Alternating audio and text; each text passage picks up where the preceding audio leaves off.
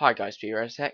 Welcome to the second Java game development tutorial, and in this tutorial we are going to be looking at adding objects to the game and removing them in the code instead of just right clicking and dragging onto the screen. As you can see, now he's on the screen. If I click reset, bang, he's not there anymore. So let's not waste any time, let's begin. So let's go into our world class, which we've called window. And we need to go into our constructor. Now I'm hoping you lot have already known a bit of Java before you come into the game development, but if you don't, you will still be able to learn it. So I've just got rid of all those comments. So in here, let's click add object. That basically means we are adding an object to the world. Now in brackets, now when you say new, because we're adding a new object to the world, and our class is called player, so player with brackets. And then we put a comma. Now the x coordinate and the y coordinates. So let's just say 100. That means 100 from the left. 100 pixels from the left. Let's make it 200 pixels down. So 200 from the top, because x works from the left and y works from the top. And then put a colon at the end and click compile. And there we have our man, 100 in and 200 down. Let's reset that, and he's not going to disappear because we have already got that automatically adding an object to the world. So now let's go and remove an object. Now I'm just going to do a delay here, so we can delay it for about 5 seconds. So greenfoot dot delay. We will look more into delay later in. So I was just typing 500 in here, and let's say, actually, you know what? I've got a better way of doing this. It wasn't going to work. So now we've added the new player. Let's go and add a variable called, the type of variable is player.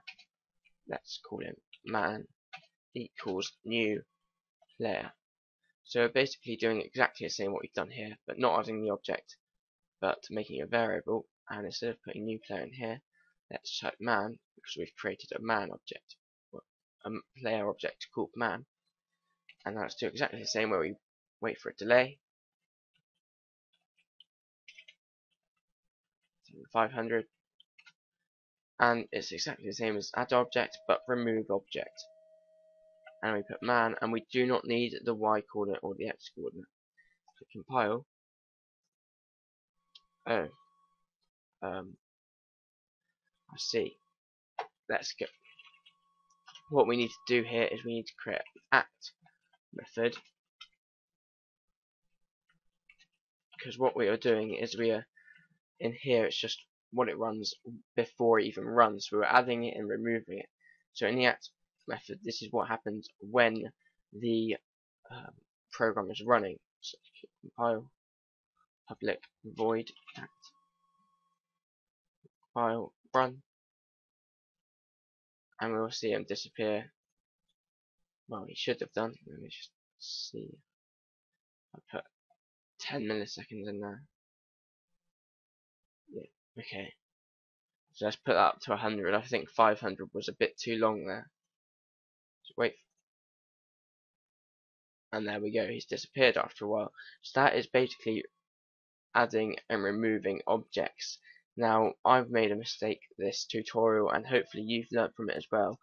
Don't put remove object in the constructor of your world class, because it will remove it before the program has even been run, and there will be no point in you even adding the object. So always put it in the act method. And what the act method does is it runs constantly while the program is being run. So that is adding and removing objects.